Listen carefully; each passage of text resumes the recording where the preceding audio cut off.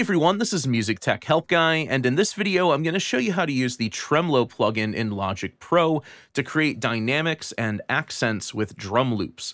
In particular, I find this really helpful when working with hi-hat or shaker loops or other topper elements. And this is especially helpful for audio loops because there's no velocity controls to control where you want certain notes accented and where you want other notes to be pushed down in volume.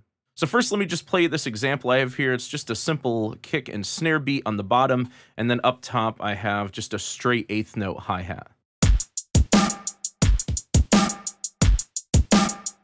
So pretty much every single hi-hat note is the same dynamic all the way through, and then with the Tremolo plugin it sounds like this.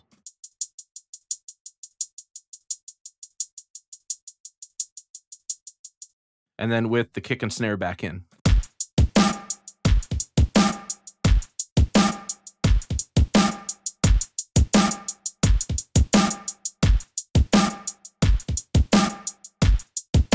So the Tremolo plugin is really helping here to create some dynamics and accent certain notes in the loop. So next, let me show you how to actually set up and use this effect. The first thing you want to do is load the Tremolo plugin on your hi-hat or shaker sample or other topper element in your mix.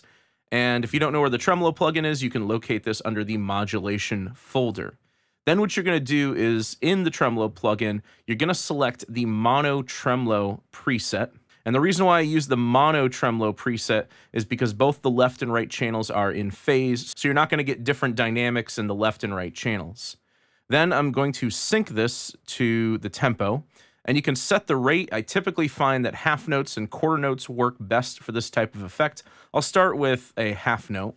And then I want to pull the smoothing all the way down. So the shape I'm getting is just a very quick on and then off. Then what I can do is just adjust the symmetry to set where I want the accented notes to be. So the up or on is going to be where the accented notes are, and the down is going to actually turn off the notes completely. But we will fix that in just a bit.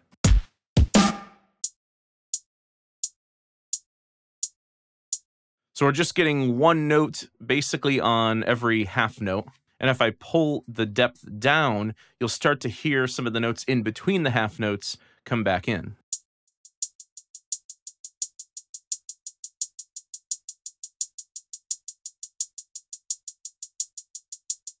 So the first note of every half note is being accented, and the other three are being pushed down in volume. So these groups of fours where it's loud, soft, soft, soft, loud, soft, soft, soft.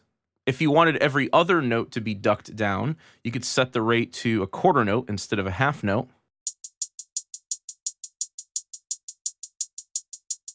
The notes that are actually ducked and the ones that are accented is going to depend on the tempo of your project and the pace of the hi-hats. These are eighth notes at 172, so that's pretty fast. In some situations at slower tempos, a 16th note might sound just like this. So again, it's going to be tempo dependent. Okay, so I'm going to go back to half notes.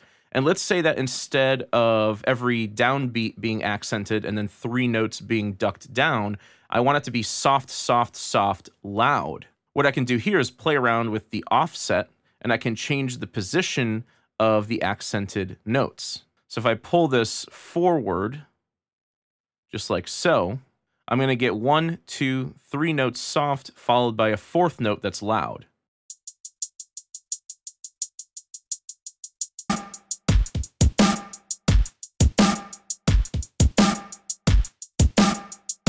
In the example that I played earlier in the video, at the very beginning of the video, I had every third note accented. So I could try a different offset setting here, maybe something like this, where the first two notes are ducked down, the third note is pushed up, and then the fourth note is ducked down in a repeating pattern. So this is going to be soft, soft, loud, soft.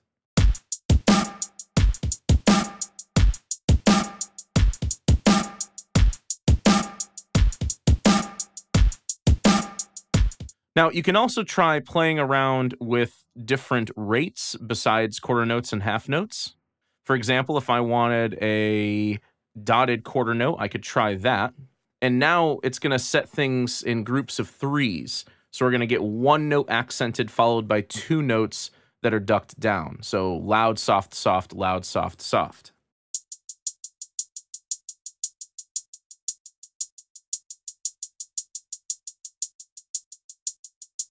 And of course, if you want the ducked notes to be pulled down even further, you just pull up the depth. If you want it to be more of a gentle effect, you can pull down the depth. And that's starting to sound like a triplet, but with my 4/4 beat down here.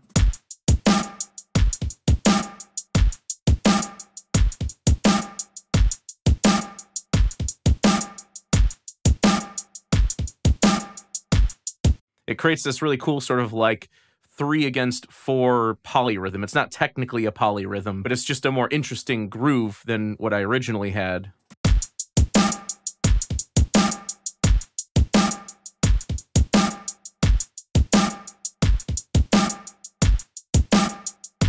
Now, if you only want to apply this effect to certain parts of your mix, let's say that the hi-hat isn't consistent like this throughout the entire song, you can try rendering this into the audio file by using the bounce in place function. So with this effect pulled up on this track, I'll just press Control B.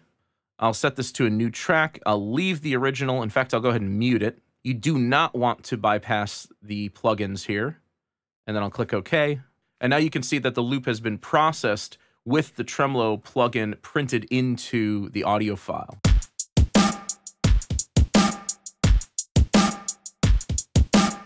So that's how you can use the Tremolo plugin to create additional dynamics and accents in certain drum loops. Again, I find this particularly helpful for hi-hats, shakers, and other topper elements. I hope you guys enjoyed this video. If you did, please leave it a thumbs up and subscribe to the channel to see more content like this. As always, thank you so much for the support, and thanks for watching.